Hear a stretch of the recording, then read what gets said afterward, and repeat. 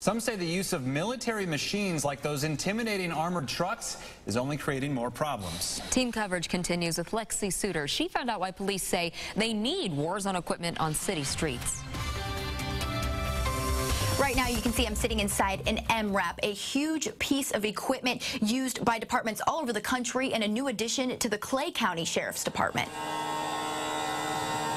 The government has given more than 400 armored trucks to U.S. police departments, including Clay County, Overland Park, Olathe, and Independence. Some lawmakers, citizens, and activists say the trucks are sending the wrong signal. Lieutenant William Aiken with the Clay County Sheriff's Department suggests people keep an open mind.